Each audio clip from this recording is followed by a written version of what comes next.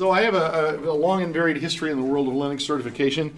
I used to work for a company called Xare many years ago, which was a competitor to LPI. LPI was a nonprofit organization. We were a nonprofit organization as well, but not by design. We might as well have been one. But Linux certification has really come a long way in that the market has expanded, contracted. So if you're not familiar with what has been going on since roughly 2010, I'll acquaint you with the history of Linux Plus and the various LPI and things like that. Having worked for LPI, having worked for SUSE, and now having just written the latest version of the Linux Plus book for Pearson, I find myself at the weird conjunction of knowing a lot about all of them. So I'll be happy to answer questions, but I wanted to kind of work you through what you can expect as far as this certification goes, why it might be something that you might want to add to your quiver of arrows of certifications, and also a reason why you might want to do that. So how many of you are a hiring manager or have been involved in the hiring process? Okay, so let me acquaint you very briefly with the hiring process, and that is that these days, well, sometimes it depends on what the job is, but you'll get a lot of resumes, you get a lot of people. And one of the problems with getting a lot of resumes and a lot of people is, today's hiring process is typically somebody, a recruiter, is going to be scouring and getting all these things and then compiling them for you in some meaningful way. And oftentimes it means that they'll assign point values and rank order and all that, and only a certain set of people who have the higher number of points based upon the different criteria that they have will actually get the interview. And so I've seen very qualified people who weren't perhaps quite as thoughtful about what they put on their resume or claiming things that they ought to have actually not get an interview, and they would have been awesome in the job. Or somebody looked at what they had and said, well, I don't know if they've got the experience. Okay? So one of the things I like to do in this sort of thing is not just help you figure out if you want to get the certification, but maybe kind of help you see that there's some things out there that can be done that will help you get into the interview. Now for me, it's all about the interview, because once you get into the interview, you can impress them with how wonderful you are and what a great cultural fit you'll make and how diligent you are and that you'll work all night and all day, but yet have a work-life balance and all that, right? Anybody ever been asked that question? So can you tell me what your greatest weakness is? Isn't that like the worst question in the world? Bullets. I no longer answer with what I used to, which was, I like to smoke crack on the weekends. Somebody didn't laugh one time, and I was like, oops. I'm kidding. Felt a little defensive the rest of the interview. All right, so one of the things that I do want to do is acquaint you with what we're going to be talking about. So quick history of Linux Plus so you understand what happened and why this actually exists the way it is, and why did they actually accept to talk about a Linux certification that's been around since the mid-90s. Not in this form, it hasn't. So that's one of the things. What's new in it, and then a quick objectives review. Now, I'm leaving lots of room for questions and just, things that you might look at the objectives and think to yourself, why is that on there? It's okay. It's occurred to the rest of us as well. So there are some interesting design choices that I can come up with a reason why they would put it on there, but I can't come up with a resounding reason why they would put it on there. But you have to know this stuff. The other thing is that when you look at a set of objectives, and there's lots and lots and lots of commands and files and things like that, it's good to look at the percentages of the different domains. So a domain in this world means domain 1 would have to do with maybe installation and configuration. Domain 2 would be with system administration. Domain 3 would be security. Domain 4 would be whatever, okay? So a domain just means an area. And so this one has 4 domains: hardware and systems operations, security, and then troubleshooting. All right, so let's take a look really quickly at what happened. Many years ago, I've been a trainer for about 25 years. And one of the things that I did was I worked for a company called Computer Associates, which I've got to the point now where that one's actually dropped off the bottom of the resume. I kind of helped it. I sort of shoved it off the bottom of the resume. And I wrote all their Windows 2000 courseware right around that time frame there. That's why I shoved it off the resume. But I immediately after that got a job with a company called Xare, and they were a Linux certification company. And that was my first experience with a Linux certification, right? I knew LPI was out there, I knew Red Hat was out there. Neither one of them answered calls, but the people at Zaire answered a call, and the next thing I knew, I got an interview and I started working for them. They were based out of Oxford, Mississippi. The Oxford, Mississippi town motto, unofficial but still official, is we may not win all the football games, but we'll never lose a party. I was like, okay, I'm good with it.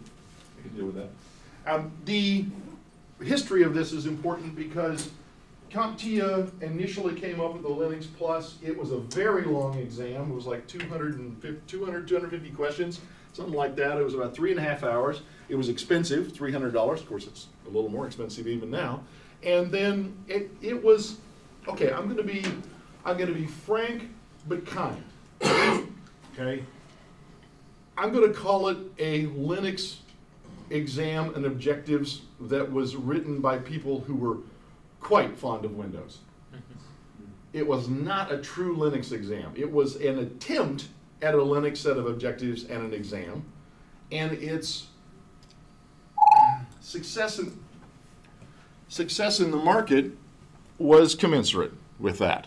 I was one of the beta testers, early beta testers, and I liked what I saw. I thought it had potential in the same way that a band might have potential, but they're definitely not going to make it to the big time. Okay, you're going to be on the club circuit for quite some time, and then maybe someday you'll make it to the arenas.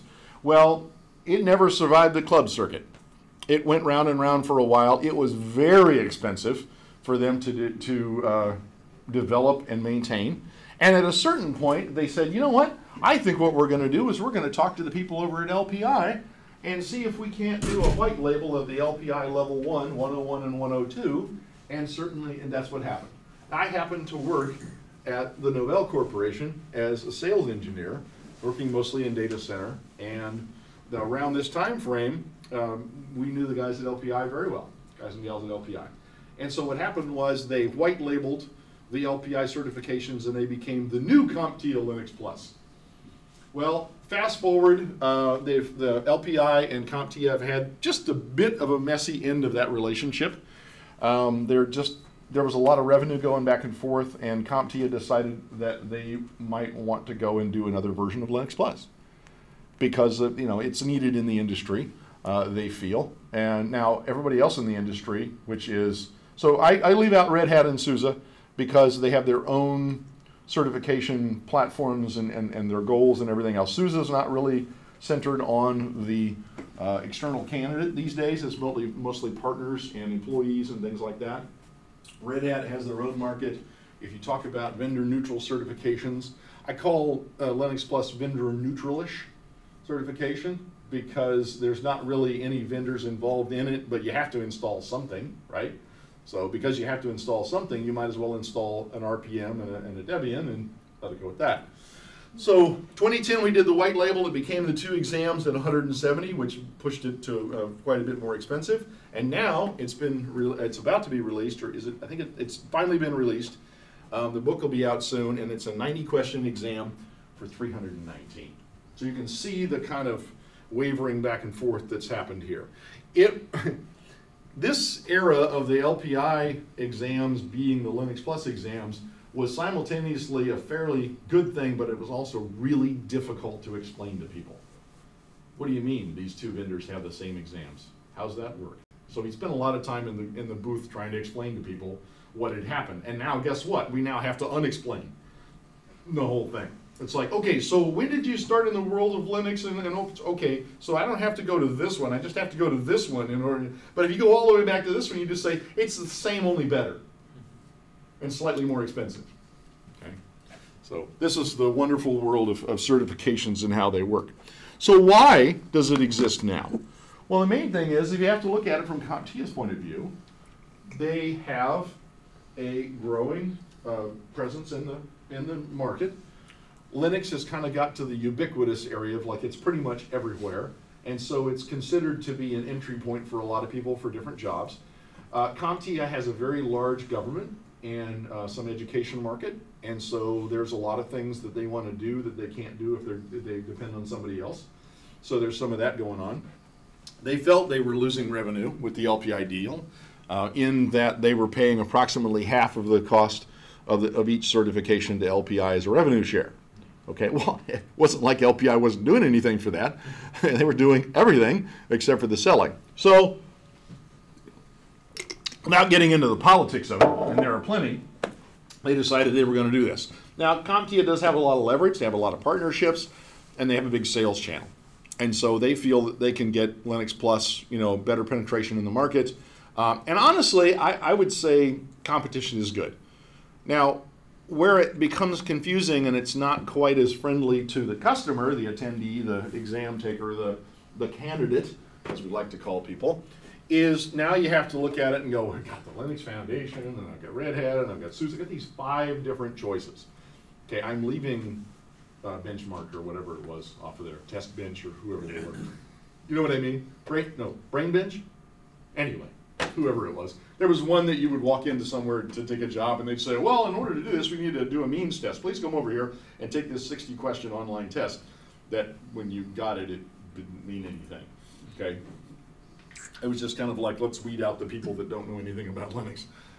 The other thing is this competition that's there means that the organizations that are competing not just with each other, but they're competing for you, which means they might drop prices a little bit, or they might do some deals, and they might do some bundles, or they might go out and do exam prep and things like that. So it actually becomes a little bit better for the attendees, the candidates that are in the market, aside from the fact that it can be confusing. So I'd like to help you as much as possible and answer your questions about which one of these is going to help you the most. I happen to be doing this because it happens to be new and just coming out. Okay, but I have plenty of information about the others as necessary. So here's CompTIA's page. In order to get the objectives, you'll have to go and click on the exam details, fill out a little form, and they'll give you the exam objectives, and they'll also give you, I think it's 2 30-question sample question banks or 2 60-question sample banks. Save those. Okay, it's a good way to look and see what's going to actually be, and I'll show you some of that as well. Okay, took me a while, and I had to talk to a friend. I'm like, where's the objectives? And they're like, it's that big form that's on the right. And I'm like, could you add something there that says, if you fill this out, we'll get the objectives? Long silence. Yeah. Okay. Because they just send you to the page. And I went up and down and up and down. And I'm like, gosh, I like to think I can read web pages and stuff like that. So, but, that's why you're going to want to get trainers involved, right? We can help point out where you can do better. Okay? All right. So what's new? Remember now that CompTIA has rewritten this, it's not even remotely based on the LPIC 1. However, being a system administrator across the industry has some high degree of similarity. And so no matter where you come from on the spectrum of an organization, now admittedly SUSE and Red Hat especially come at this from the standpoint of we've got a new distribution and you're going to learn all the great new stuff in this distribution, along with the other stuff. And I freely admit that. I think it's a great thing. If that's what a vendor wants to do, that's no problem. However, the independent standards bodies, the ones that are vendor and distribution neutral, or in the case of some of them, multi-vendor neutral, then Linux Foundation is a good one, right? They do 3 distributions, or 2 in some cases, right? So, but they do both sides, so Debian and RPM.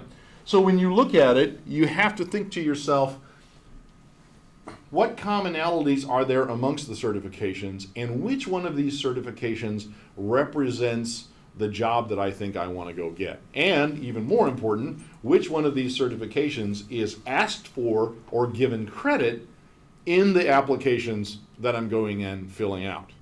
Okay?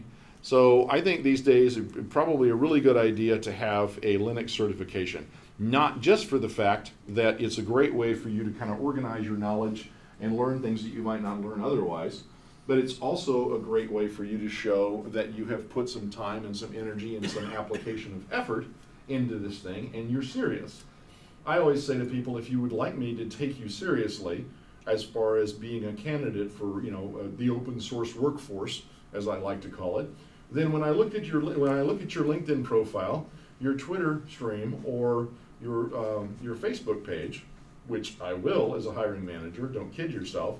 If I see you your last year in school with a tie around your head and a pint in your hand, I'm a little less likely to take you seriously as a Linux and open source professional than if I see you in a volunteer shirt out here at LinuxFest Northwest, or working as an organizer, or in the booth somewhere at another show, or handing out DVDs somewhere, or doing an install fest, or things like that.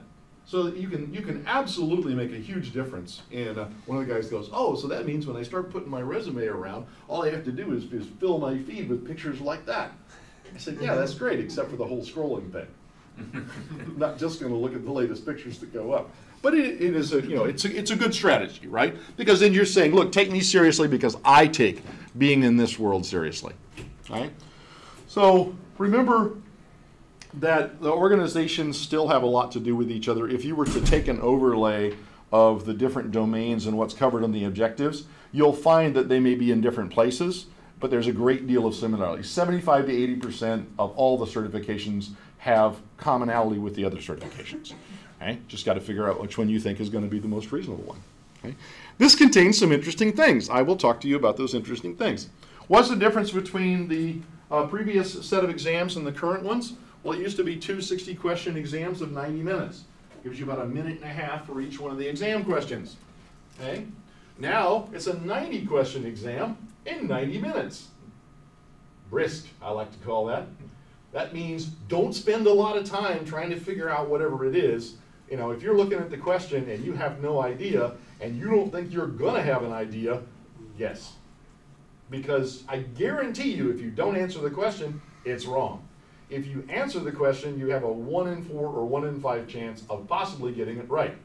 Okay? And the odds are you may not get too many of those right, but also the fact that if you hit the exam and you have anywhere between 6 and 10 questions that you have absolutely no idea for, I'm going to make a prediction to you that you may not have prepared quite as vigorously as you ought to have. Okay? I'll show you the domains here in a moment and the percentages for the different domains so you know what to pay attention to. So if you see a huge set of stuff in one domain and it's 18% of the exam, probably not going to spend as much time in that domain. If one of them is 22% or 30% or whatever, and it's, you're going to spend a lot more time in that. The percentage of the exam means how many questions of the 90 will appear. So what you do is you break it into a pie, and each of the 4 domains has a percentage. That's roughly how many of the 90 questions. I looked at that and I'm like, oh crap, I'm gonna have to get a calculator for that one.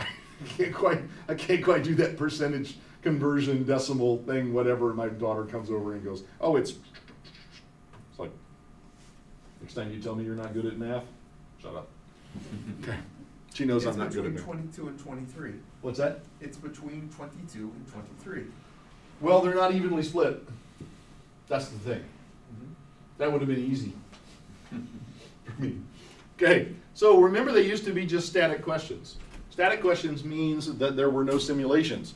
Now we have simulation questions. There is a particular thing that you will want to know about these simulation questions. I will be happy to share with you because it just irritated the hell out of me until I figured it out.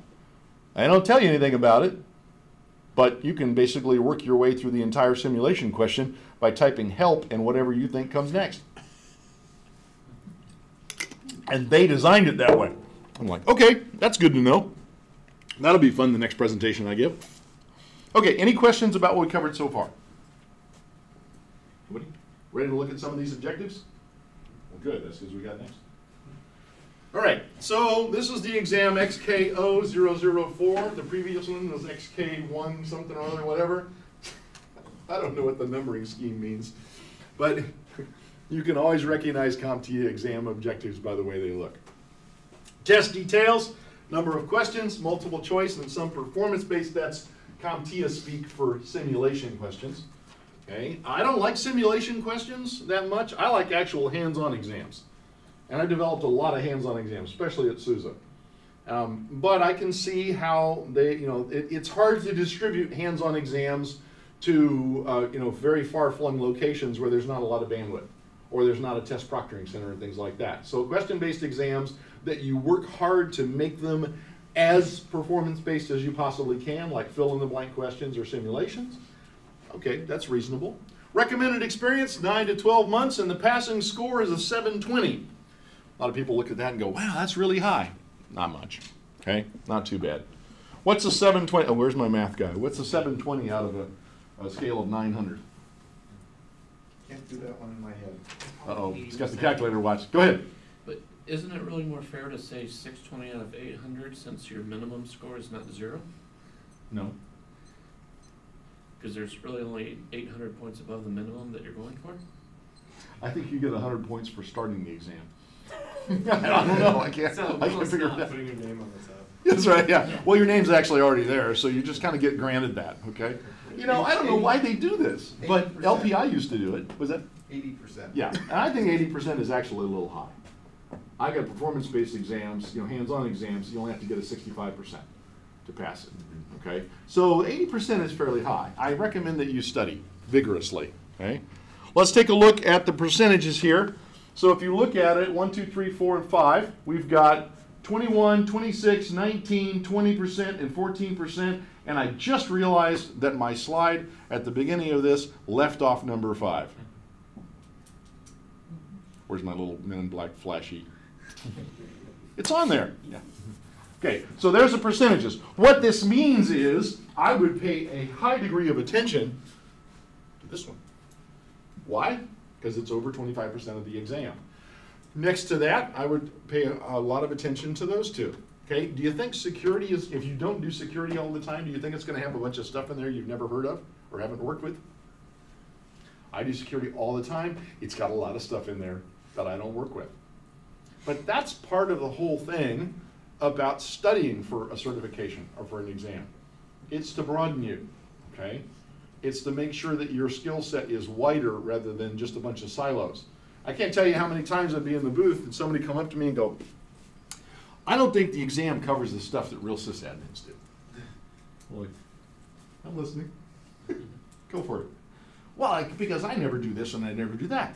I'm like, okay, well, you've got your own set of silos, and the next guy who walks up, or the next gal who walks up is going to tell me this doesn't cover the stuff that I want, and it's going to have 50% underlap with what you're talking about, right? And so I always ask people, do you think for the rest of however long you will have in this world of technology as a career that you're only going to work in these 6 or 7 or 9 silos? Do you think you'll ever have a situation where you'll work in other things? Oh, well, yeah. Okay, well, let's study for it. Yes? One of the things that I've discovered doing stuff that's similar is there are things that I didn't know that I didn't know. So when I opened up the book and started reading about it, I didn't know that that was a thing. Mm-hmm. And in some cases it was applicable to what I was doing. I always tell people, it's like, one of the things that I like about this is it shows me where I can go if I just simply go from one company to another, or one job role to another. I can switch over 50, 60, 70% of what I do on a consistent daily basis by just simply switching a company or switching a job role. And I think it makes us better. And also, I have seen people who have studied and got their certifications and kept up with the various areas, and then when a project comes up or somebody has a great idea and let's start such and such and so, they'll look around internally and say, well, who's got certifications or who's got experience with this? Me. And they get projects. So they will bona fide actually get you projects or get you jobs or whatever. Now, I'm always very careful about telling people this will get you a better job. I don't want to tell you that you should get your certification and then jump ship. Okay, enough of you probably will if you get a job offer. But what was the Bloom County many years ago? It said money can't buy you love, but it sure improves your bargaining position. Okay, certifications are no guarantee of a great job, but it definitely improves your chances of getting the interview in which you can impress them with your sterling capabilities. Okay. So there we go. I'm gonna predict to you when you look at these, if you were to map these, and we have against the LPI and the Linux Foundation certifications, that there's, like I said, about 80–85% overlap between them. And some of the stuff is just, doesn't really matter. Right. Well, let's take a look at hardware and system configuration. I'm going to pick a few things out here. What I'm going to do is tell you the things that I have seen people miss the most. Now, if you would like a copy of the slides, I'll give you my email at the end. I just have broken this down and done a bunch of screenshots and everything else. It wasn't anything that I needed to go in and copy all this out of here and reformat it and act like I wrote it. Okay, it's just the objectives, but let's talk about it. Because having seen a great deal of people take boot camps that I was teaching, and also certifications that I've written and scored, etc. So at Sousa, on a consistent yearly basis, we would have people come to SousaCon and do anywhere from 300 to 600 certifications in a 4-day span. That's a lot of people. That's a lot of really good feedback, because people don't come walking out of there and go, well, that was relaxing. They come out and go, damn, I hate that question about so-and-so. And you're like, okay. You know, or here, fill out the after-action report and let me know what you thought about it. So let me work with you on these things. When you look at the bootloader stuff, how many of you deal with bootloaders all the time anymore? Precisely. Okay. Why would you deal with a bootloader? Because you're not installing stuff anymore. Usually you're doing some sort of automated install, a playbook of some kind or something like that, YAML files, whatever, or you're just simply using images that already have all this stuff burned into it, right? So you'll have to spend a little bit of time on the bootloaders and the boot options just to make sure that you understand what might be asked about that. Now, the way to study these things is to go and find somewhere that someone has written about these and just simply read about the differences between Grub and Grub 2. Grub 2 being the latest one, okay? What are some of the differences? If you don't know the differences, then I absolutely guarantee you'll have a question on the exam about that. Exams, babies, salespeople, and wolves can all sense fear. Write that down. Bonus points for anybody who got the Van Wilder reference. Okay. I had somebody the other day go, what is this Van Wilder you speak of? I said, well, go look it up on IMDb. You're welcome. Make sure you watch the last one, too. Okay, so file locations. Why would it be important for me to know the file locations? Because the dang thing's changed between versions. That's very important. I'm going to go in and configure this. I can't find the files. Why? Because it's a different version. Okay, that makes sense. Boot modules and all this, you do need to understand the role of Drake-It, and also like the concept of an initial RAM disk, the concept of the initial RAM file system. You need to understand how it is that I can have a system that has specialty hardware on it, and it needs to have access to the drivers that allow me to access the specialty hardware, but I'm booting from the hardware that I need the specialty access to. Can you see how this might be a little confusing? Okay, that's exactly why you need to understand what's going on here, okay? Initial RAM FS, the EFI files, and then what's the version between the two? Why do we have VM Linux and VM Linux?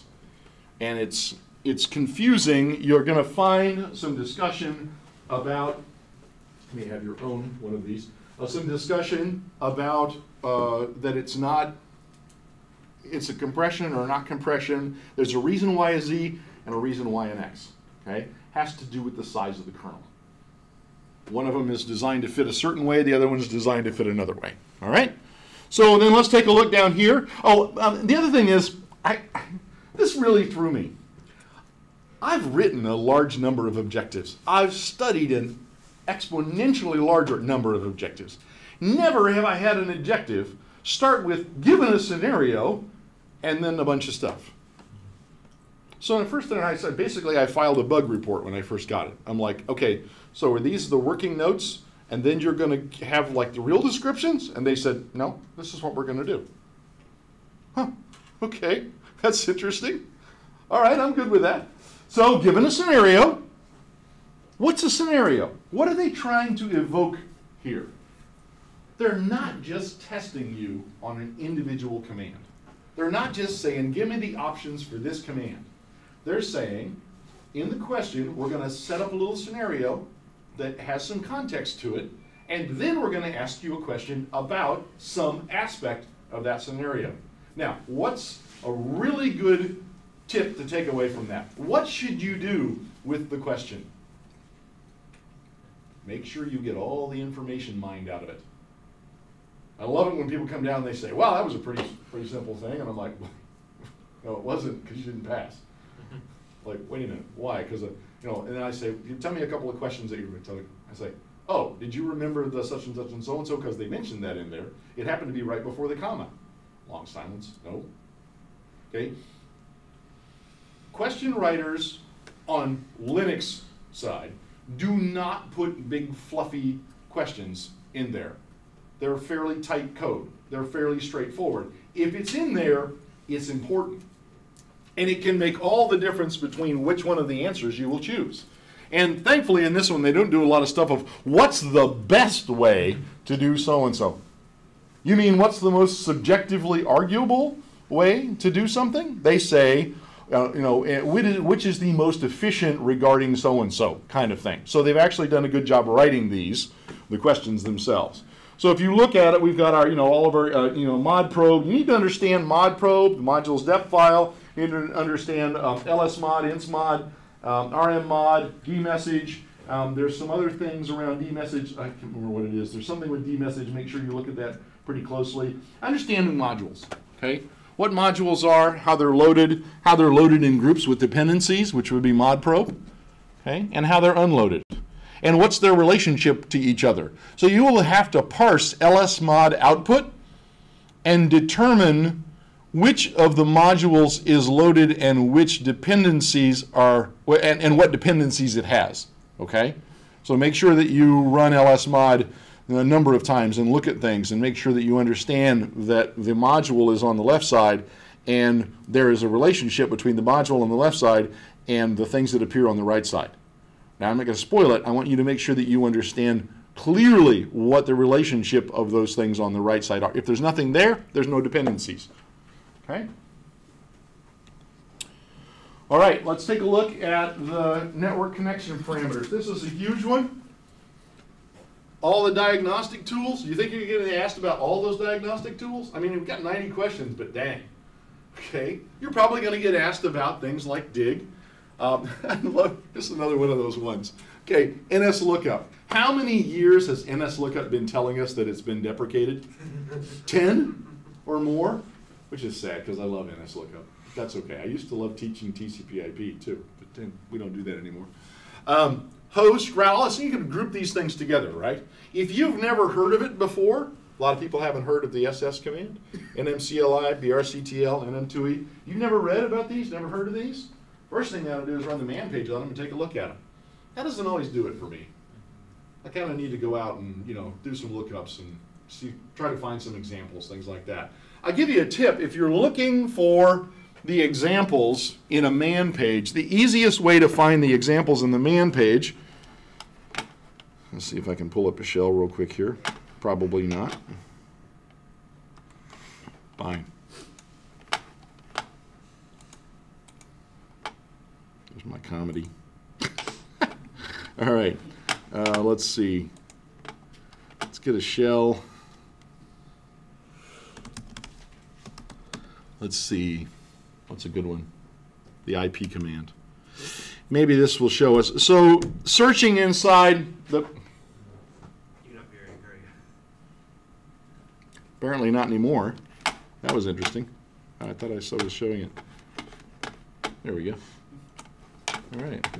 So a / inside the man page that says search. Search forward. And so I'm going to have to look at this. If I'm looking for something like examples, examples begins at the very first character, the first column, and it's in uppercase. Of course, it's not found. Wonderful. Let's see. Damn it. Said. There we go.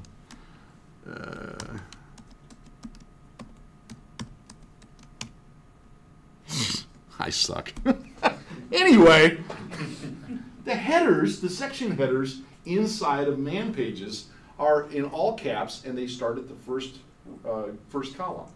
So it's very easy to search for the examples in a man page by just simply, / caret symbol, shift 6, and then in uppercase what you're looking for. A lot of the pages, except for the ones I just tried to show you, have the examples in there.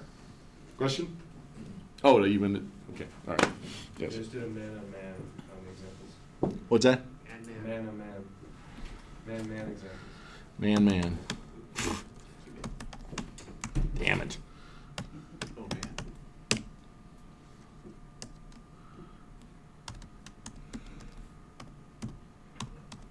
Screw that up? Yes, I did. Close. Your pattern match doesn't work. Your pattern internet just broke Uh, It's because you have the Apple version. Thanks. And it is indeed the Apple version, and so there are no examples in it. How cute. All right, then. Well, now that I've impressed you with the my demo skills, I will talk a little bit about your study environment here in just a minute. Okay, so here's this set here. I would highly concentrate on anything that you're going to type as far as setting or altering IP addressing, routing, or gateways. Okay, that's a typical thing that you're going to see. I wouldn't spend a whole lot of time on the stuff like down here, but you definitely spend time on stuff up here. Netstat is a favorite. Whoever it is that writes the exam questions loves Netstat. So understand what netstat -n is, understand how to determine, how to show IP addresses without names, how to show names with, port numbers, things like that. Okay. The other thing here is the bonding and load balancing stuff. This is kind of a, do you understand the concept of this? Not a, can you do this, with these commands? It's, can you answer a question about what this might be? We're going to give you a scenario that says they're doing such and such and so and so. Which of the following best describes what is being taken place here? What is taking place, being done here? Anyway. Also, you need to understand the relationships between three main files. Your host file, your nsswitch.conf file, and your resolve.conf file. So I'm going to draw a little thing here that can be helpful to you. And that is, if you look at it, let's see. I wonder if I have that graphic somewhere. Now, so the relationship between them is that when it comes time to resolve names, where do you go first? The nsswitch.conf file. In the nsswitch.conf file is a line that says hosts, and hosts tells you in what order you go and look at things. Files, the DNS, whatever, NIS plus, thing like that, right? What order do you actually go look at? If it says to go look at files first, what's the file that it goes to in order to try to resolve names? The etc host file. If it's misconfigured, in other words, it's resolved but it's inaccurate in the etc host file, does it fail over to DNS? If you don't know the answer to that, go find out. The answer is no, it does not. If it's inaccurately resolved, it just stops. If it's not resolved, it will go to the next one. So it's kind of a, is it an or a not? If this is successful, then don't. If not successful, then do. Okay, so it's an if, then, do, else, whatever. You get the idea, okay? But those three files, and in the resolve.conf file is what? The IP addresses for your DNS servers. Yes? Could you repeat the three again? It was host resolve. So it looks at nsswitch.conf to see where to go next, goes next to either etc hosts or to the resolve.conf. Okay? And I will, after this, I will try to find that graphic and I'll drop it in the slides at the appropriate point so you can see it. I've done this before. One of those things where if I drew something 3 times in a row during classes, I would just turn it into a slide, right? Why not? Okay? All right, so let's keep going because now my goal isn't to show you each and every one of these because there's a lot of them, but to give you some of the tough ones. Now, you're going to absolutely have to understand the different package types, what are in the package types and why they're important. Okay? You're going to have to understand yum and zipper. At the very least, you have to understand the apt. You have to understand how to install software on both sides. You have to understand how to query certain things out of packages. Something that may be helpful to you, because this could mean the difference on at least 2 questions of passing and failing on those questions, is you need to know the difference between querying information from an installed package versus a package on disk. And in RPM, that difference is -p followed by the package name, right? So if it says query a package in the so-and-so directory for an info page, whatever you choose had better have -p in the command, or you're not querying a package that's on disk, you're querying a installed package from the database. That's very important. Okay, that distinction alone can cause a lot of problems. Another thing that's here, compiling, what are shared libraries? You have to understand what repositories are, configuring a repository, that kind of thing. All right, so, it's not bad, it's traditional stuff. You need to understand make, install, what the relationship between the different files, the etc.ld.so.conf file, I think. LDD, you'll need to study LDD.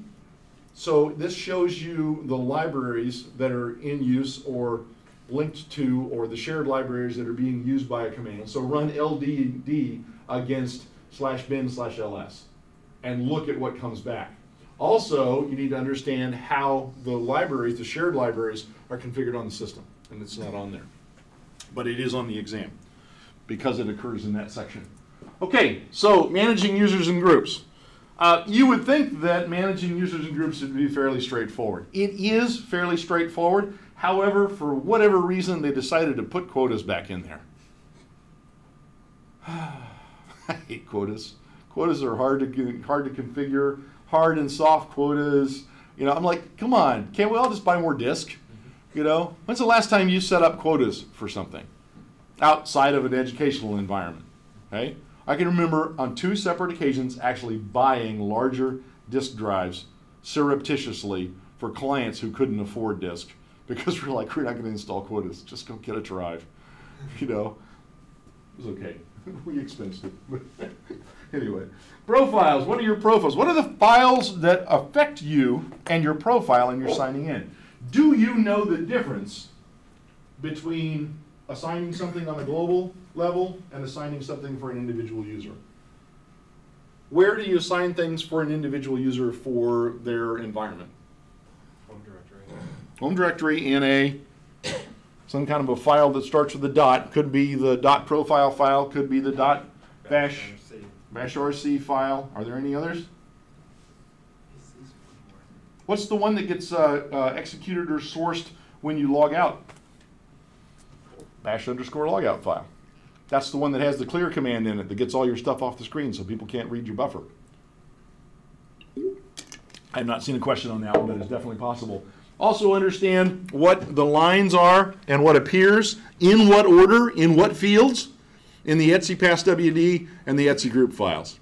Thank God they don't ask you about the etc shadow fields, because I can't remember those and I see it every day. You know what I mean? Those are brutal. Okay, how important do you think this section is? Very. Text processing is always a big deal. Why? Because every single thing on the entire system is a file. Everything. Boy, there's another one of those. It's a hot dog or sandwich arguments, right? You've seen those, right? Yeah, we had like 3,000 messages at work on that one. It's a hot dog or sandwich. I'm like, so right as it died down, I said, is a wrap a sandwich? Oh, God.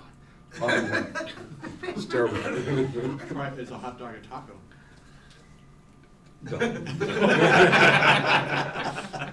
There's a cubosity rule of like, how many sides does an eatable substance surround another eatable substance? It's like, Anyway, so take a look at these, because if you don't know, I love the text editors, nano and VI. Okay. Well, they left out Emacs. Okay. They left out the ed command. They left out ex. Okay. That's not the only text editors in this world. But you will be asked questions about editing, probably opening files, closing files, and and exiting VI without saving the buffer. That's an important one to know. And the answer is not reboot. Okay, or kill the VI instance, right? Output and input redirection. Do you understand what to redirect &1 means? Let me know what that means. It's redirecting standard error, right? Sort of. You're redirecting standard error to standard out. Yes. So in this world, you almost never see one redirect and then something. Because one, standard out, is considered to be so common that you redirect it, you don't even bother. I'm going to cough. However, if you want to send standard error, stream number 2, to the same exact location, like you want to send everything off to dev null, then 2 redirect &1 does that, followed by /dev/null. You know what dev null is, right? That's the black hole, the bit bucket that just discard it, don't show it on the screen, okay? All right, text processing wise, you're going to see quite a bit of stuff. Pay attention to X, args, and T, and this thing. Here documents. Anybody ever heard of a here document? It's a double left caret, then a word, then text, and it's terminated by the word. Yep. It's basically a double left input redirect, which you could do with a single redirect, but not quite the same way. I looked at this and I'm like, okay, I've never heard it called this. This has added something to my little skill set. Have I used it? No. But at least I know about it, okay? And also, then you got all your file and directory operations over here. You understand the difference between hard and soft links? You understand hard and soft link? Hard link can only occur within the same inode table or file system. Soft links, symlinks, were designed to go from one file system to another. Hard links share the same inode. If you need to find the multiple files that all share the same inode, use find -inum, I-N-U-M, and it will go out and search everything and come back and show you the files. Okay? A symbolic link has separate inodes for the link and the file that it's linked to. Okay? All right. So, important stuff. Things that trip people up quite a bit. Okay, managing services. If you're not already up to speed on System D, you'll need to be. Definitely understand System D. Got a little sysv in here, not as much as there was before, but if you need to understand the differences between System 5 and System D. Okay? Now, most of us who grew up on System 5 viewed System D as being, the next thing to the apocalypse, but they really did a good job when they wrote System D. I have to give them props, because they thought, we're going to be asking a lot of people who love a particular style, well, not love, but respect, admire maybe, well, maybe not. Anyway, people who use System 5 to switch over to this new thing that we're doing. Okay, best analogy I ever came up with this was System 5 is like putting the needle on the groove, and it just keeps going around until everything is loaded. Okay, System D is like dropping a box of rabbits in a room, and eventually everything orders out, right? It's like when you start System D, everything starts all at once, right? System 5, it's an orderly process. System D is like, hey, guess what? The whole system is mine. Nobody's doing anything because it's the boot process. They can't do anything but watch me boot. So use all available processes all at once. Go for it, fast as you can. That's also kind of how Upstart worked as well, okay? Which is no longer around really. Okay, let's see the last piece over here, the service command. You need to understand that. You also need to understand the analysis stuff over here, directory locations, unit files, targets, everything about System D. Go read some articles about System D. It'll help you a lot. There's a lot of people who cathartically wrote about how much they hated System D in a certain time frame. Me too. Okay, never liked it that much. Got used to it. Server roles, this is like the puffiest, cloudiest, woo, nothing there. This one, I looked at it, I didn't get asked a single question. I think I got asked, you're doing such and such and so, what best defines the role of this server? It's file server, okay? One question, all right? But I wouldn't spend a whole lot of time on that. Do you understand the jobs command? Do you understand background, foreground? Do you understand how to kill jobs, process control, things like that? Very important stuff. What's the difference between the cron and at commands? Anybody? At is like a one-time schedule in the future. Mm-hmm. It's going to be recurring. At time do such, and cron says every whatever. Yeah, so it's one time versus multiple times. And you can do weird things like schedule at jobs to remind you to do cron jobs and weird crap like that. But okay, if somebody has thought of it, yeah, Right. So, use and operation of devices. So there's a lot of stuff in here, and I didn't see a whole lot on the 2 beta exams that I took, but you do need to understand enough about devices in order to be able to set up new devices, format devices. You need to understand what goes where and why, right? So you've got a disk, and on that disk there are partitions. If I gave you a partition number of SDA7, what can you automatically tell me about SDA7? It's a SCSI disk drive. Well, no, not necessarily, but it might be a USB with multiples on it. But what's the 7? What's important about that 7? Partition, right? It's a logical partition, because logical partitions start at 5 and go up. Everything else is 4 and below, okay? So if you can identify that, you're doing pretty good. Let me jump real quick to my my section about being super helpful here. There we go. Exam prep. Question types: simple, multiple choice, choose 2, choose 3, choose all, apply. The simulation. Got to get this one to you. You'll get a simulation command, and if you get the one about NTP, then you know what the deal is, okay? I'm under NDA, but everybody knows about that one because somebody wrote about it on the web. The simulation question: you'll be presented with an interface, told what to do, go ahead and start the environment, and then it just pops up, and it's all written in Flash or whatever, and you work your way through whatever it is. Okay, I don't want to talk bad about a question, but they just gave it away. All you have to do is type help, and it'll tell you what commands you can type next. If I don't even know the commands, I just type help. They tell you, type help. I didn't notice that at first.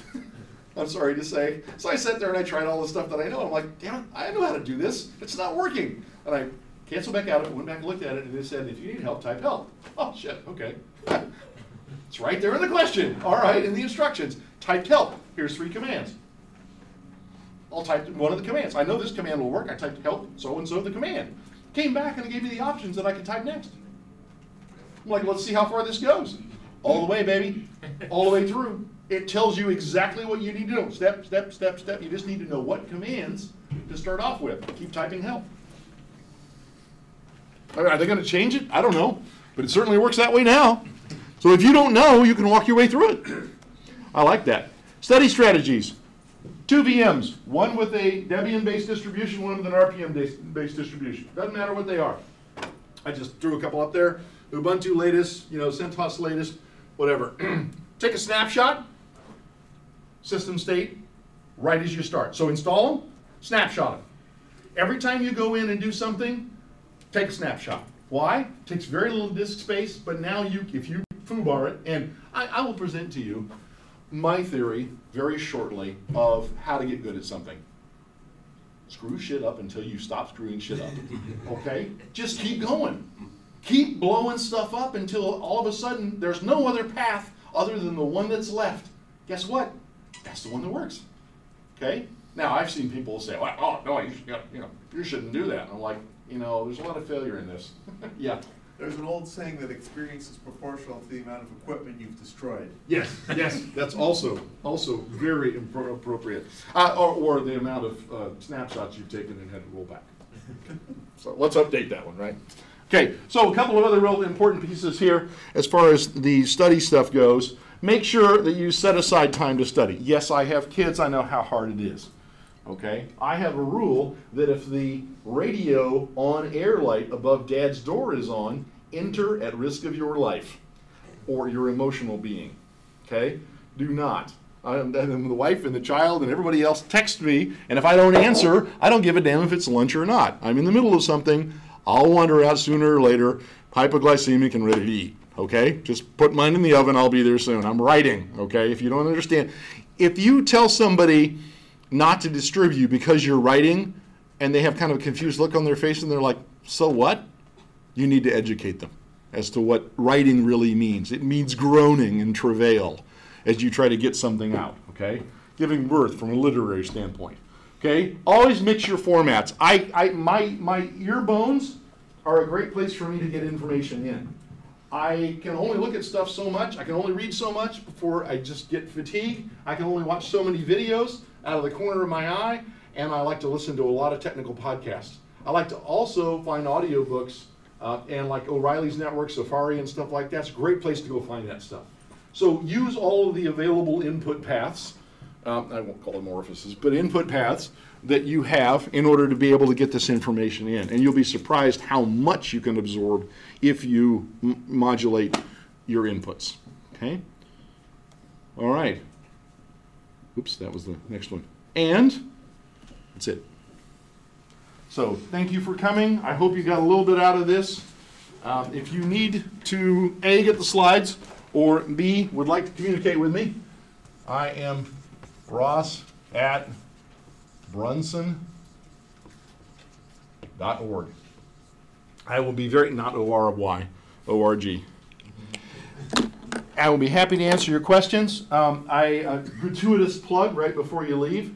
There is the next version of the Pearson Cert guide for the Linux Plus exam, this exam, coming out as soon as I get Chapter 3 and Chapter 14 to the editor, which I'm late, probably in the next month or so. So take a look for that on Amazon. The old version of the book is still available. It's still good. If you want to, you can grab like an electronic copy of that one, but it covers both. Well, it covers the CompTIA and LPI version of the exam. It actually works for the LPI version of the exam right now. But the CompTIA Linux Plus one will be out in about a month. And in that, all of us who worked on it are trainers, so we actually train in the real world, and we take what we do in the classroom and put that in the book. So if you like the style of presentation, some do, some don't, it's like spending an entire book with Ross in class, so which is either horrifying or okay, one or the other. I'm fine with it either way. So thanks for coming. Thanks for lending your ears and your brain time, and we'll see you on the show floor. Okay?